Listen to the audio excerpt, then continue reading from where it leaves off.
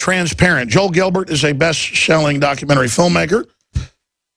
His latest film, Utopia, exposing the fact that it's not a utopia that they're building, is available at InfoWarsStore.com. I should add that, and basically gets into the whole socialist journey that people have gone through in this country. Utopia. There's no place like Utopia is the full name of the film. But he's not here so much to talk about that today. You need to get the film and give it to young people and others, folks. That's how we win hearts and minds. You can unlock somebody's mind with one piece of truth. It can dislodge an entire mountain of disinformation and fraudulent propaganda.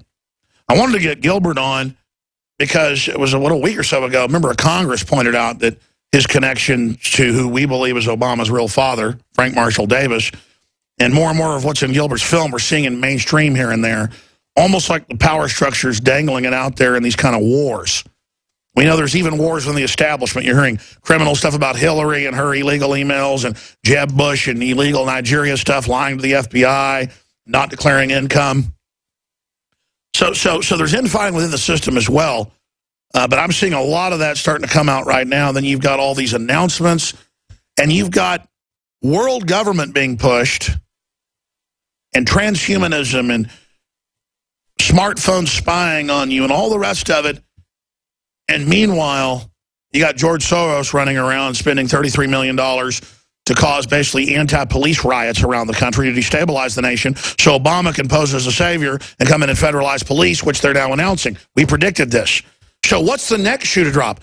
They're power-grabbing everything, the internet, the borders, the police. Joel Gilbert, what do you think's going on? You're a big Obama expert. You've traveled the world to track this guy. What do you think's going on, Joel Gilbert? Well, I think there's an actual roadmap that Obama is following from his mentor, Bill Ayers, and of course Bernardine Dohrn in the Weather Underground from the late 60s. They wrote a document called Prairie Fire, and the essence of that was using a line from Mao Zedong, which was a single spark can start a prairie fire, meaning one incident, one agitation can start an entire revolution. And you see Obama agitating prairie fires, such as he did in Ferguson, the Trayvon Martin case. He tried on the guns up in Newton, Massachusetts. He's always agitating. He's a professional agitator. He was trained as an agitator in Chicago at the Midwest Academy. He was a trainer for Acorn. And I think he had no interest ever in becoming president of the United States or in being president. His only interest was using the pulpit of the presidency to agitate the country and divide and polarize the nation. It is only about 50 years ago now that, 45 years ago, that Bernardine Dohrn and the Weather Underground declared war on the United States. And I think when you look at Obama's policies the last few years, his agenda for the next 2 years, I think it is open warfare against the United States to degrade and harm and eliminate the foundations of the Constitution. You're right, and it's like it's some type of weird Bill and Ted's Excellent Adventure where they're caught in a time loop because they're using an old Soviet playbook to bring down the U.S. and Israel and Western Europe long after all that collapsed. These are crazy people. I mean, they're in control right now, and they're trying to shut off the industrial base and start a civil war. These people are mentally ill. Well, the way they accomplished it is based on a learning curve. Bill Ayers and Obama's mentors in the Weather Underground would look people in the eye in the late 60s, and they would say, we want to destroy you. We want to bring down America, replace the Constitution with a communist manifesto. We want to send 50 million of you to re-education centers and murder 25 million of you. And have the UN basically occupy the U.S. with international forces. Correct. They wanted to occupy the United States with Soviet, Chinese, North Korean, and North Vietnamese forces. Nobody followed them because it turned people off because it was so evil. They ended up going to jail for murdering policemen. They went into the underground for 10, 15 years. When they emerged from the underground in the early 80s in Chicago and became Barack Obama's mentors, they taught him the lesson. The lesson was, instead of looking people in the eye and saying, we want to murder you, look at them in the eye and say, we want fairness. We want to help you. And by the way, I had Bill Ayers on about a month ago, and he literally said he wasn't a communist, said I was making it up, said none of this ever happened. And so they're now in that mode of acting passive, acting friendly, acting non-threatening. Right. And I could tell he was reading off a script. Right. What they do is they change the terminology. Instead of "we want to murder you," the terminology is "folks and families." But the agenda is exactly the same. It's to use the support of people for helping them to, in fact, destroy them. And we've seen over the last 30 years, the Democrat Party has been taken over by these radical Marxists out of Chicago. And today the Democrat Party is a radical socialist party.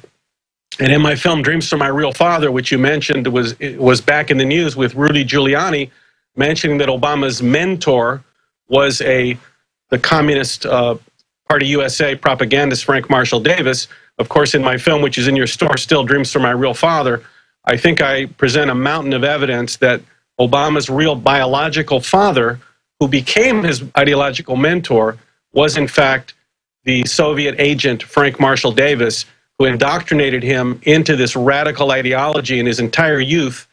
And today we're seeing unfortunately, the end game of a radical in office. You know, when I heard all this 6, 7 years ago, I didn't believe it, but there's no way it's not true, and the evidence is overwhelming. We are in so much trouble. And what are the elite thinking doing something this crazy and reckless? Well, why did Nero marry his horse? Why did, or was it Caligula married his horse? I guess Nero did stuff even worse. And these people are just insane, out of their minds, but they have a will to power, so they're taking over. Joel Gilbert's our guest. Stay with us. I'm really Joel Gilbert, the maker of There's No Place Like Utopia, an excellent film available at InfoWarsStore.com. And I know you, the listeners, know most of this stuff, or more than I do in some cases. You need to show it to friends and family. You need to have your church show it. You need to really fight the collectivism that's unfolding. JoelGilbert.net's his website. It's excellent. Joel, continue in the short segment, long segment coming up, and then we'll go to some calls. Understanding the power grab we're seeing, what do you think from your expert research the agenda is in the next 2 years? We've seen this game plan play out. It's not a new agenda. It's the same old story where a radical leftist Marxist group takes over a legitimate political party like the Democrat Party, tricks the party itself into thinking that they're mainstream. Obama told the country he's going to cut the deficit in half. Obamacare is not a tax. He'll obey the Constitution. It was a mainstream candidate with an agenda that he never intended to implement. That's why in my film, There's No Place Like Utopia, I compare Obama to the Wizard of Oz, because he was a charlatan from the get-go, and his intentions were never good. When Dorothy gets to the Emerald City, the Wizard of Oz sends her to the witch's castle. She's taken prisoner in the dungeon. And that's what's happened in all the progressive cities throughout America that I travel to in the film: Detroit, Chicago, Denver, Newark. People are literally living in these witches' castles, the dungeons of progressivism, where they have 50% unemployment, drug cultures, no fathers, no business. They've brought this devastation upon America through these progressive policies, and they only succeeded because they manipulated and fooled not only their own party, but the American people into supporting them and giving them power.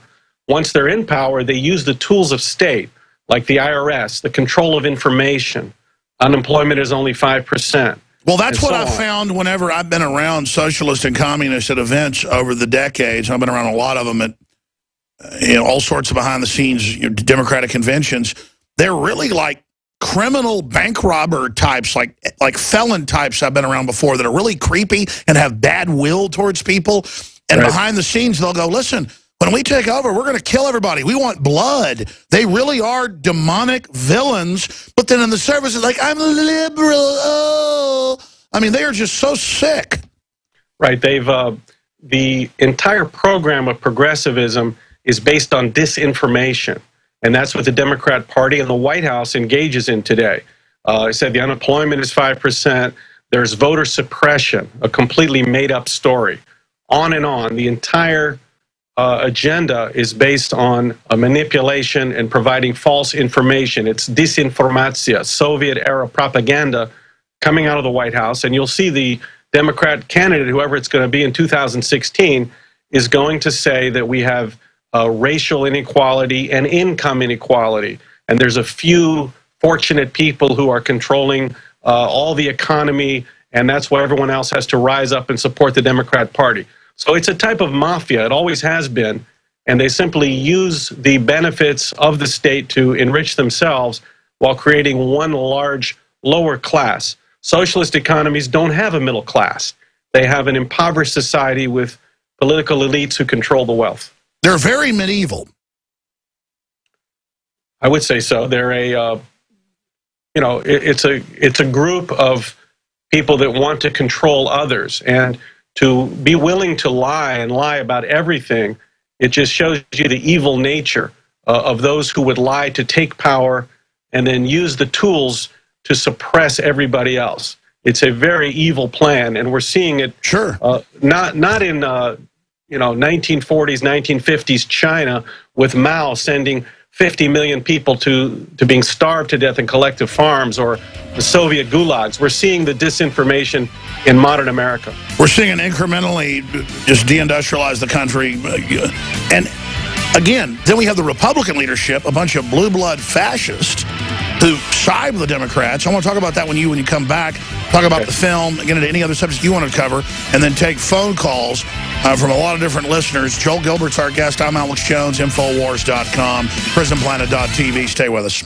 So please go to the site and get the powerful documentary film, There's No Place Like Utopia, by Joel Gilbert. I want to go back to Joel Gilbert now to look at what's happening. How successful has Obama been? Opposition is mounting. What do you expect him to do next? What are you most concerned about? I mean, kind of as a play-by-play, Joel Gilbert, where are we as a society right now from your perspective? Well, first taking Obama, of course, there's endless commentary for the past several years about his failure as a president, failure in foreign policy, failure in the economy. From his point of view, which is what I've been tracing and documenting in my films, from his point of view, he's been very successful because all of this was an intentional plan from the get-go, bankrupting the country, doubling the deficit, in letting the country be invaded by illegals, which includes tremendous amount of criminals. And here in California, 40% of all prison inmates are illegals. We've got the norteños, sudeños, all kind of gangs. So these are the people coming across the border in addition to Obama's so-called striving immigrants looking to work hard. So this has been the agenda to divide the country, to break up the United States was the dream of the SDS, Weather Underground, and the KGB from the get-go, to allow these forces to maintain power in chaos domestically and the evil bad guys abroad to be able to extend and project their power without American influence in their way. The agenda of the Islamist movement, whether it's ISIS or Iran, is the same as the Marxist movement. They have a lot in common, and that's why they work together. They both view Western capitalist systems, free markets, free speech, as the #1 obstacle to taking power. Therefore, together, they view Western society as the #1 target on the path to salvation. In Islam, worldly events are an affirmation of faith. Therefore, Iran attaining a nuclear weapon and being able to not necessarily even use it, just use it as a strategic umbrella to continue their hegemony through taking over of country by country in the Middle East, whether it's Yemen, extending their influence to Lebanon, Syria, and elsewhere. It's a signet of power. It's a way, if you have a nuclear capability, you can then, your conventional forces have free reign because no one will attempt to stop you. So the Obama agenda, unfortunately, from Obama's point of view, is unfolding very, very successfully. He's divided the country along economic lines. I agree. Obama has been a devastatingly successful globalist socialist. And then you've got the big money banks funding him, thinking that once there's a tyranny, everybody's fighting for the Ring of Mordor. All these different special interest groups, they're all supporting tyranny because they think they're going to get greater power out of it, when instead it's destroying stability and destroying a future for humanity. I mean, it's so sick. Unfortunately, people don't realize that the utopia on Earth is America before Barack Obama, America as a constitutional government with free markets, free speech, limited government. This is as close to utopia as we can get on Earth. Look what our country produced. Most of the patents, most of the devices, higher standard of living, highest rates of savings. And as soon as we left free market, we become a hell pit. Most unhealthy, highest debt, highest, I mean, all sorts of problems. Exactly, but Obama has to lie about it. Michelle Obama, Barack Obama, now the entire Democrat Party, they cannot justify radical change if everything is going great. If we have free markets and independence and a great economy, they have to tell us that everything is broken. Immigration is broken. Everything is unfair. Everything is unequal. And their solution is give us the power and we'll make it right for you. We'll fix everything that's broken. Now, the way they fix things that are supposedly broken is they want to completely destroy them so they can rebuild it from scratch, this socialist utopia, which we know from history is nothing but a hell on earth. That's right. We got a few minutes left with Joel Gilbert here today. Other points you'd like to get across, warnings you'd like to get across to people.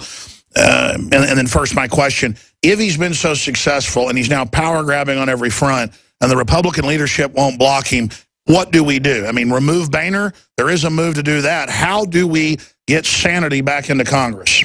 Well, we were supposed to have a balance of power between the executive, legislative, and judicial branches. Unfortunately, the legislative branch, the Republicans, the establishment Republicans, have capitulated or remained in fear of opposing Obama. This has been a colossal failure of the balance of power system. The judicial branch has done almost nothing. We have a little potential halt in the legal immigration grab policies of Obama in Texas.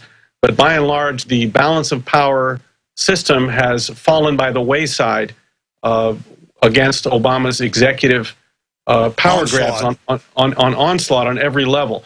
So I think the best and perhaps only and last hope is to replace the Obama with a strong conservative president in 2016 that can go about reversing all the damage and all the lawlessness that Obama has brought to America and pull us back together and strengthen the rules and laws so that if a radical socialist were to take power in the executive branch in the future, that he would not be able to overreach and extend a lawless reign in trying to destroy the country.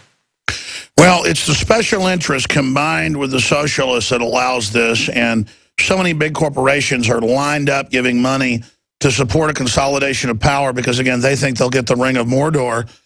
We need to throw the Ring of Mordor back into the crack where it came from and stop using it.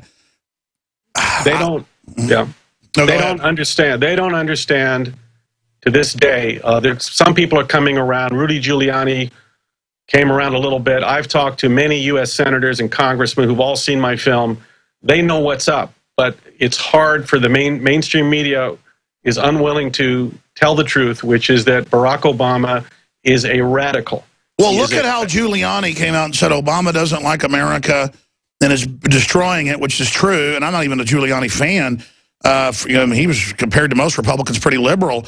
And then CNN had the headline, "The End of Giuliani, the Fall." It was everywhere. He's horrible. He's discredited. I mean, it's just like they fired from Monday Night Football Hank Williams Jr. because he criticized Obama. This is an anti-free speech cult. And so that's why Congress is so scared of him. Correct. Is because they're scared of being, attacked. But the mainstream media doesn't have the power it used to have. It's more a paper tiger whose bark is bigger than its bite. It's toothless. I think people should want to be attacked by the establishment. That's why Rand Paul won in Kentucky, was because they came after him. People need to wallow in the enemy's attacks instead of running from them. Well, there's only very few politicians that are willing to do that because they're looking to hang on to their job. They don't want to be ridiculed or isolated, which is part of their game plan. But Giuliani told part of the story. Obama doesn't love America. He was raised by radical communists. The other part of the story, if you take it to the next level, is Obama is one of them. Only a radical communist would hate America, would try to destroy America. The biggest story that still has to be told in the mainstream media is Barack Obama is all lies. Everything about his personal background was a lie. Everything about his political agenda was a lie. And the biggest fraud in the history of this country was perpetrated upon the electorate by Barack Obama backed by the mainstream media that simply repeated all his lies. You're right. You cannot make up the magnitude of the screw job. I mean, I can't even believe it. I'm supposedly the big conspiracy theorist. I mean, I saw the Washington Post and like 3 other publications last Friday. People were like, give us the FCC takeover document. And they said, oh, conspiracy theorists, you don't get it. So it's a fact they're keeping it secret. It's a fact it gives the FCC control. It's a fact Obama's behind it, and Hillary and Pelosi love it. It's a fact all these other commissioners say that have seen it. It's a power grab. But now we're 5-6 days into this, and we still can't see it. And when we ask for it, we're a conspiracy theorist. I mean, talk about disinformation, Joel. Yeah, look, Obama's first assault on the Constitution was his refusal to release his birth certificate. When he got away with that, he got away with Fast and Furious. When he got away with not releasing the documents for Fast and Furious, he got away with using the IRS and weaponizing it against political enemies. Because we've never been able to hold Obama accountable for the lack of transparency, for the lies, for the deception, is the reason he just continues on and on. Now and he's accelerating, federalizing police, opening borders, banning bullets. I mean, that's the last question. What's the next shoe to drop then? I mean, it's incredible. I mean, if he's accelerating towards light speed right now, we're about to really see some incredible power grabbing. Well, the goal is to create a situation where they can manipulate and control the future elections, presidential elections, congressional elections, to create a permanent socialist state in America, and with people kind of never realizing how it happened. Nobody voted for any of this. All of Obama's policies were an agenda that he hid from the public. He threw his voters under the bus, including all the African Americans. Double unemployment. Notice now Google announces they're going to let Snopes and other groups connected to Soros decide what's credible and isn't, and basically delist websites. You know they're talking about us. So they're coming after everything right now, folks. You better promote the film, No Place Like Utopia, but get it, show it to people. You better support Infowars.com and send people the links to the show, because we're not going to have Google and the search engine doing it. We're being shut down right as we grow and explode, because we can beat these people. But nothing can stop HUMET. Nothing can stop human intelligence if you promote InfoWars and other liberty-based media every day to your friends and family and others, and do creative things. Nothing can stop people power. Let's kick these communist, globalist butts together. Joel Gilbert. My point then is simply that middle America, church-going, hardworking people will never buy into the progressive agenda. And the left has known this from the get-go. Better clingers. They're coming after us. They're going to call us terrorists. Right. So their entire agenda from the get-go was to eliminate the middle class, destroy the connection between religion and society, destroy the health care, destroy the voting power of middle America that supports the Constitution and the free market system. Everything Obama is doing is an assault on middle America, an attempt to degrade and destroy it, to pave the way for their control of information. That's right. When he's hanging out with billionaires in San Francisco, he says, we're going to get these better clingers. We're going to, I mean, we are their enemy. Exactly. This has been the plan from the get-go. Everything is meant flooding the country with illegals. It's meant to degrade middle America that they know will never buy into the progressive nonsense. It's a military operation. Cloud and Piven. Joel Gilbert, folks should get the film, or they just don't care. I mean, it's not even about the money, folks. I know it's free on the internet. Some people, I mean, you just need to get the DVD, give it to friends and family. Every tool to wake folks up that capitalism, freedom of choice, free will is under attack by a bunch of snot-nosed totalitarians. And if we don't stand up and say no to them, we deserve what we get. Joel Gilbert, thank you. Thank you. Going to come back with phone calls in 2 final segments.